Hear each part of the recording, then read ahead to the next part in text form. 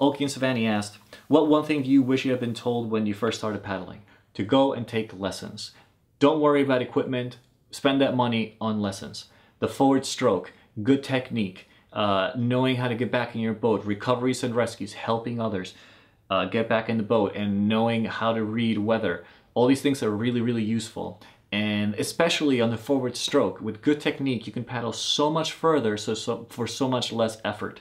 And we realized as we got better in our forward stroke, all of a sudden we could go much, much further than we thought, and we'd get home and we wouldn't be that sore the next day. It really makes a difference when you use your core, when you use your legs, and not just rely on your arms for your forward stroke. Anyway, so instruction, instruction, instruction.